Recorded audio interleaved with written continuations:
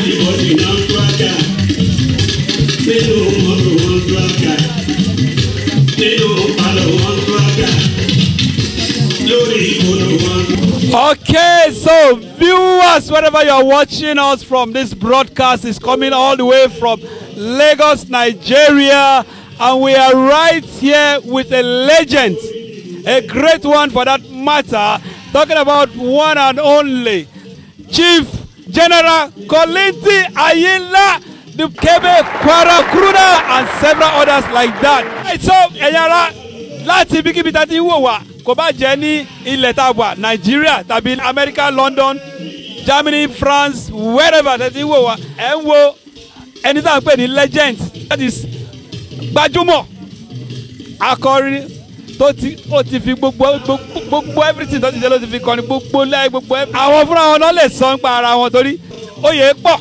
gbogbo ẹ̀ pọ̀ àwọ̀dù pọ̀ mi lè kà wọ́n tán ẹ jẹ́ ká pàdé bàbá wa Chief General Kollington Ayinla. ẹ ǹlẹ́ ń bẹ̀ wo lọ́mọdé àti àgbà lọ́kùnrin àti lóbìnrin èmi Alhaji General Kollington Ayinla Kebe Kwara èmi ni mò ń kí yín ni mo dẹ̀ ń fi àsìkò yìí mo fi ń pè yín sí eré tá a máa ṣe láìpẹ́ yìí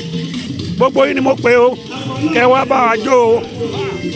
ok ẹ ti gbọ́ làmì pé ètò kan ń bọ̀ tí a fẹ́ wá bá wọn jó a fẹ́ wá bá wọn yọ̀ a fẹ́ wá bá wọn gbọ́ Kebe Kwara a fẹ́ wá bá wọn jó ijó yóyò a fẹ́ bá wọn jó gbogbo ẹni tó ti kẹ́ gbogbo eré tó máa lẹ́ máa rí bíbá yìí so bàbá ẹ bá a sọ fún àwọn èèyàn ọmọ ìgbà wo lè tó yìí ń bẹ̀rẹ̀. láti 25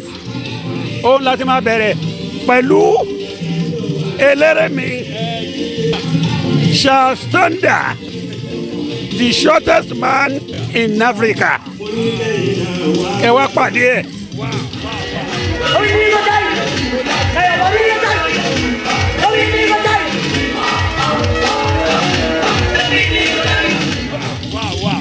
ẹ ti gbọ́ bẹ́ẹ̀ Shastanda, shortest man in Africa olóòmà wà mí báyìí àwa náà láti Gptv channel 100 ní both on YouTube and offline gbogbo ẹ̀ la wà a máa kalẹ̀ sí bí ibi tá a wà ìbọn gangan ní.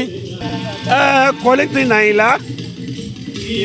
stores and bar and guest house tó bá fẹ́ sinmi tó fẹ́ gbádùn máa bọ̀ àyè wà yàrá wà rẹpẹtẹ. lọ́dọ̀ ẹ ti gbọ́ bẹ́ẹ̀ èrò pọ̀ gọ́dọ̀ pé tẹ́bí lọ́wọ́lọ́wọ́ bá ṣe wà tí wọ́n bá ń sọ̀rọ̀ sí mí dàgbò jẹ́ àsìkò tá a wà yìí tó jẹ́ ọwọ́ alẹ́ a sì ń bọ̀ ní daytime ẹ máa rí gbogbo bíbà yìí bó ṣe ń bọ́ bù ẹ ṣe ẹ má yí kúrò àwọn bàbá ṣì ń bọ̀ wọ́n máa fún wa ní one line nínú orin wọn èwo lè fẹ́ fún wa nínú orin yín sir just 1 minute 1 line. kí wọ́n náà wá swagger kí wọ́n náà wá ginger iye bílíkì bá mi jòlù iye o swagger ọdún tuntun dé wá ìdùn wà bẹ́ẹ̀ o ọdún tuntun dé wá ìdùn wà bẹ́ẹ̀ o ọ̀rọ̀ bí àdáwò màmá gbé bá wà o.